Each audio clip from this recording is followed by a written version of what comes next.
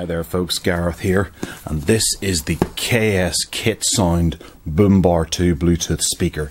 It's an incredibly exciting product. I'm really excited about getting into this and actually using it. It looks gorgeous from the box and from the press releases, but it's finally arrived, and it's a boom bar, as you can imagine, with a 10-watt speaker inside.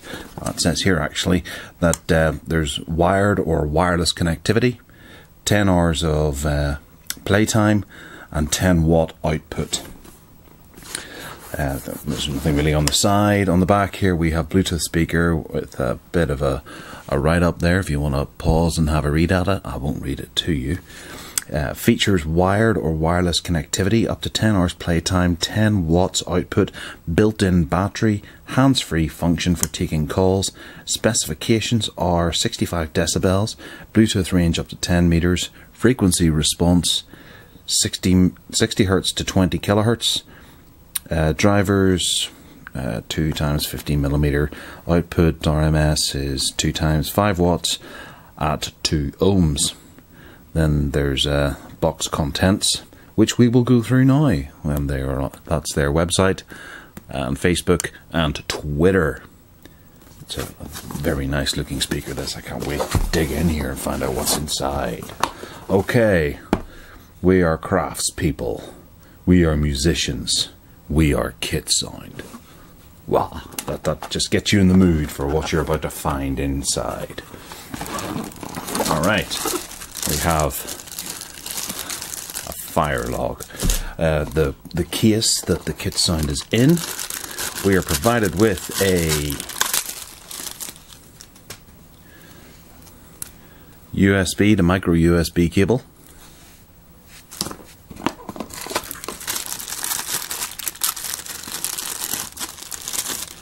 And a 3.5 millimeter headphone cable.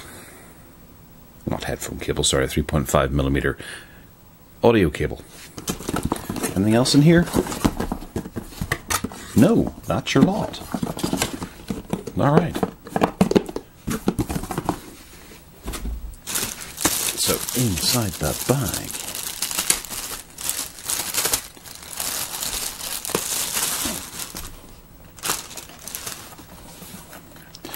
alright, so we have a rather plush looking protective case here. It does have a good weight to it. Well, good weight, it's heavy. It is pretty darn heavy.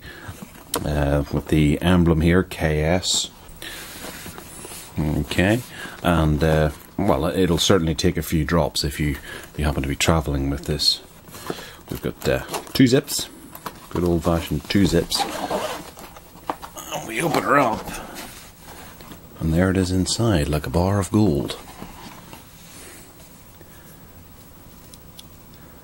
Ooh, very nice. Yeah, this is one of the best looking speakers I've seen for a long time. They really have gone the extra mile with this.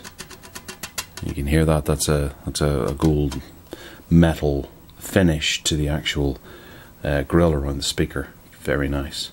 Then on the back we have this. It's like a matte finish, matte rubberized finish, with a couple of feet here for you to position it so it doesn't slide off various surfaces that you might happen to put it on. At this end, there's nothing. Yeah, well, it's just come in from the cold, so you can draw on it if you want. And then at this end is the business end. Right, okay, so we have volume, pairing, off and on, auxiliary, the micro USB socket or connector, and a microphone hole. Dead simple. There's another hole up here. I'm not entirely sure what it's for.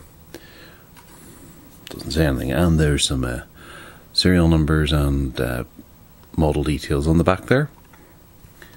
Sweet. There's a bit of an imprint there. The corner's been cut off, whereas it's same on that side. Maybe that's so you can find the controls in the dark. Okay, so you set it like that, and that's what it looks like on your table.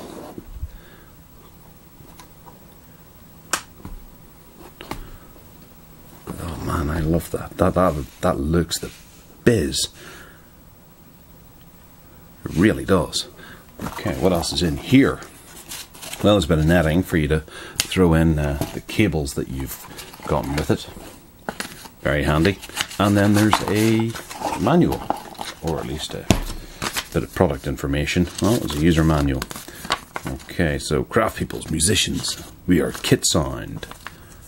Kitsound believe that music deserves to be showcased on great quality. Typical blurb.